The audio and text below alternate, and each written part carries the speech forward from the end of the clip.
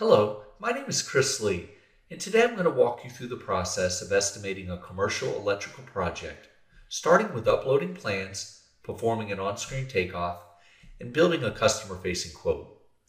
We'll get started on the estimating dashboard, where you can see all your current projects in the various stages of the estimating and operational lifecycle. We have a project set up that we can access by clicking the name, which takes us to the project details page, where we'll enter the project name, description, due date, and the customer details. We can also create project-specific notes and tasks so we don't forget any details later on. Now let's upload some plans by clicking the Plans tab from the navigation bar and then click Add Plans. Click Select Files to upload and browse to the file location. Double-click the file, which can be either a PDF or image file format, to begin the upload process.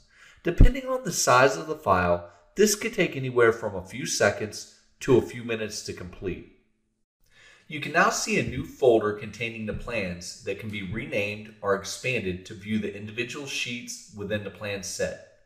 You can rename the sheets manually or automatically by clicking the Auto Rename button and selecting the name of the plan from the bottom right-hand corner. Assuming the name is in the same place on all the sheets, it'll rename all the sheets automatically.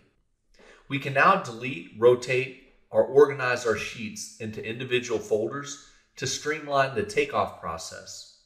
Now let's click Takeoff on the navigation bar to begin the process of counting light fixtures, receptacles, and measuring out our conduit runs on the plans we've uploaded and renamed in the previous step.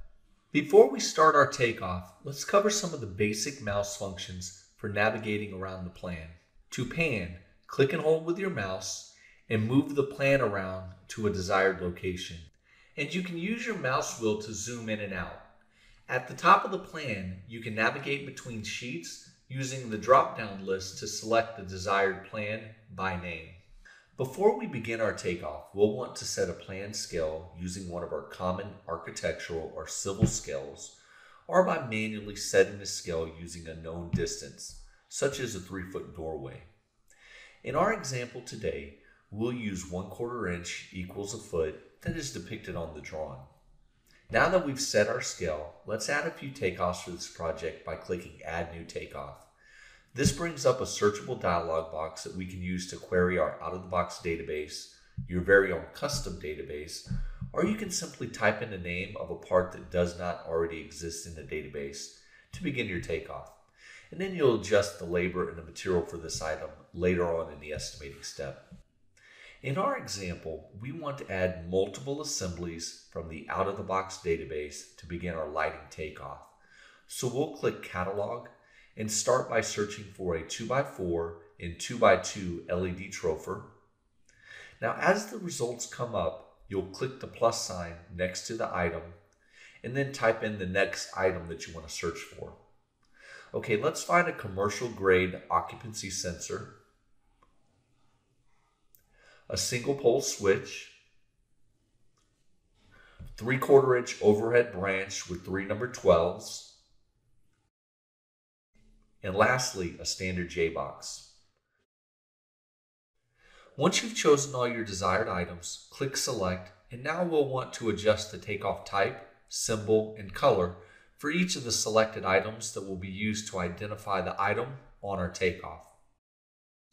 Now click Add to Plan, and this puts you into takeoff mode with the item on top selected by default. You can tell which item is in takeoff mode because it's highlighted with a blue circle, and you'll notice your cursor has changed to a crosshair and you are now ready to begin your counts. You can toggle in between takeoff and edit mode by clicking the takeoff name, and then to transition to another item, simply click the item name. Let's go ahead and start the takeoff process by taking off some 2x4 LED fixtures labeled on the plan as A1D. Now you can go through and manually count one by one by hovering your mouse over the item and clicking, but in this example, we're going to use the auto count function to speed up the process. To begin the auto count process, click the auto count icon using your mouse, and select the area around the A1D symbol. You can use the handles to resize the selection, or if everything looks good, click the check mark. A dialog box will appear that gives you the option to search all plans, the active plan, or manually selected plans from your list. In this example, we want to search the active plan, so we'll leave it selected and click Run Auto Count to begin the process. With the auto count feature, you can easily count hundreds or thousands of symbols from multiple plan sheets in a matter of seconds. The results will be returned in the dialog box with likely matches selected. To remove false positives or negatives, simply click the symbol to add or remove any unwanted symbols from your counts, and then click Save and Close. Even though we auto counted the A1Ds, you can still manually add or remove symbols. So for this example, we'll manually count the A2Ds because there's a relatively small quantity. And then we'll auto count the occupancy sensors using the same process as before. As you can see with these items, there are far less false positives to remove. And now let's count the one-pole switches depicted on the drawing. Review our selection and then click Save and Close. Now that we've counted devices on the drawing, let's add some items that are not depicted visually on the drawing. In this example, I'm going to place a standard J-box assembly between each of the pairs of light fixtures, assuming we can reach the J-box with our fixture width. Let's go ahead and start our overhead branch measurements. Single click at your starting point and drag your mouse across the screen using single mouse clicks to turn, and you can keep the lines level by holding the Shift key while measuring. Now, if you overshoot a turn, simply hit the backspace key or delete to remove one segment at a time from the active takeoff. To end this measurement, double click and you'll notice you're still in active takeoff mode and can begin another measurement. Let's finish the rest of our overhead branch measurements. So click on the screen at your starting point and double click to end the measurement. And then move to your next starting point, drag the line, and then double click to end. Now let's add the additional J-boxes required to finish the runs. Again, to transition to a different material item, just click the takeoff name and begin those counts by single clicking where the J-box will be placed on the plan. Okay, so now that we have our lighting takeoff completed, let's use the groups feature to break the project up between lighting and lighting branch. We can do this by clicking on the takeoff name and dragging upwards until you see the new group button appear. Drop the takeoff there and it'll create a new group. Now we can drag the other lighting branch items into the new group and then rename both the groups by clicking the name and typing in the new name. Creating groups is very helpful for many reasons. One of which is that it gives you the ability to see your labor and material broken out by phase. But it also allows you to create a bill of material with just the light fixtures included for quoting purposes. Let's go ahead and move to the estimating section to review our quantities, material pricing, and labor rates. Here you can see our estimate broken out by the grouping we set up earlier, with parts and assemblies displayed with quantities, material cost, total cost extended, labor, and total labor extended out in man hours. We can edit the numbers in blue, and in this example, we'll want to increase our 3/4 inch overhead branch to 200 feet to account for waste and to hit our purchase minimums. On some of the items, you'll notice a blue arrow, which signifies the item is a multi-layered assembly. If you click on the arrow, you can see the subcomponents of the assembly with the material and labor broken out in the appropriate ratios. To add materials or additional items, click Add Part.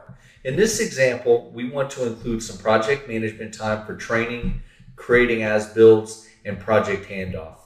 We'll want to move it to a new group, so let's create a new category called Project Management. We'll then click and drag the Project Management task down to the new group, Project Management.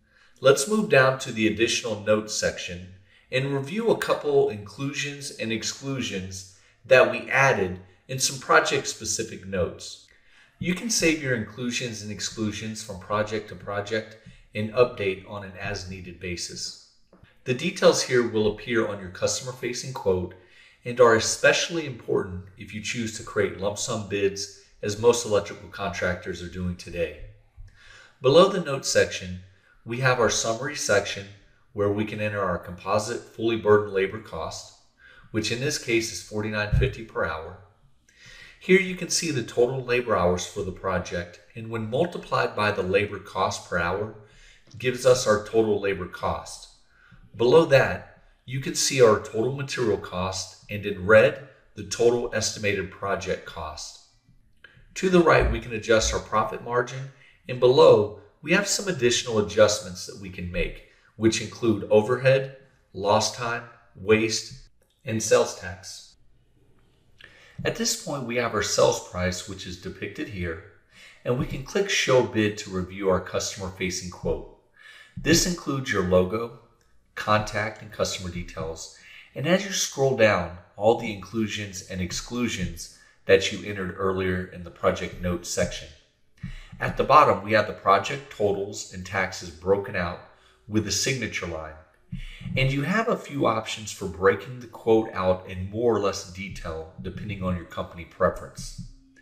Click Export Bid to download a PDF version that you can forward along to your customer for approval.